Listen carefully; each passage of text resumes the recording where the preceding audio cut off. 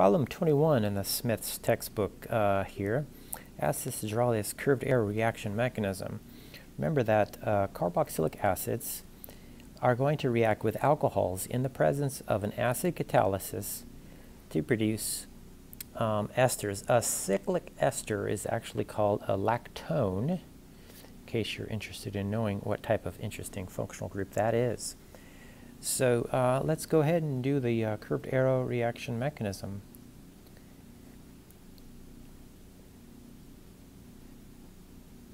Now, what we want to do is protonate the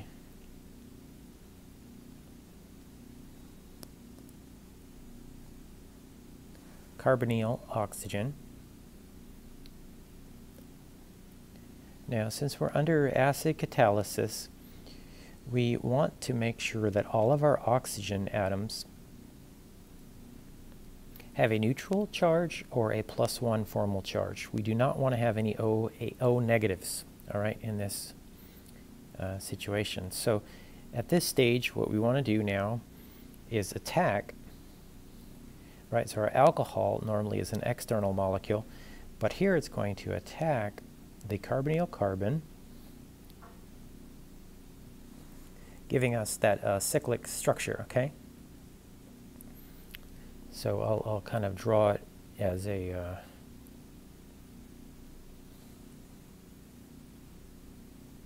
ring so it looks nice.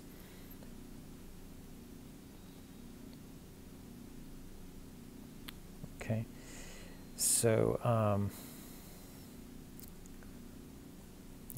it's kind of crowded in here. I'll draw it coming out this way, okay? So let me just number this in case you're a little bit confused how I got that. So here's the carbonyl carbon, okay?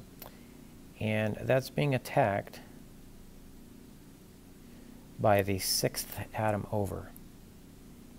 So I've got 5 carbons, and here's my 6th, atom. And the 2 methyl groups are on carbon 2, so I want to keep those in the structure there, okay? So when the oxygen at 6 attacks, it becomes a +1 formal charge, as you can see here. Now, presumably this is in water. There's water being formed. Maybe there's water in the sulfuric acid. So I'm going to use water to do the general acid-base deprotonating and protonating. So here we'll go. Deprotonate that oxygen.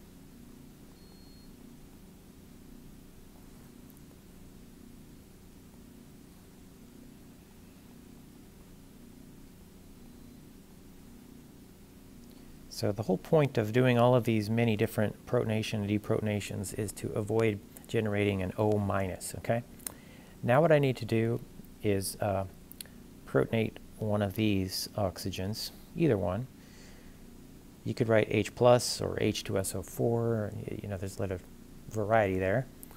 So that's a protonation step, okay? And now we've set up a situation where we could have neutral water be the leaving group.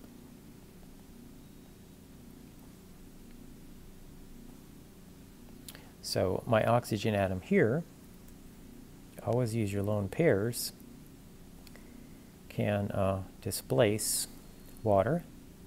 So I'll just write -H2O below the arrow to indicate that the water has been drawn or released. And I'm almost there. I have my lactone, but it's protonated on the oxygen of the carbonyl. So now I want to deprotonate that guy there. And once again, I'll use water. I don't have hydroxide present because this is sulfuric acid we're dealing with, so you need to use something neutral to deprotonate. And I forgot to label these steps. This is the deprotonation step. And this gives you your final lactone product. So we have several steps. We have protonation, we have attack, we have deprotonation, we have protonation, elimination, and then deprotonation. or PAD-PED. Okay, whenever you have a carboxylic acid reacting with an alcohol, it proceeds through the PAD-PED mechanism. Okay. Thanks for watching, and please consider subscribing to this video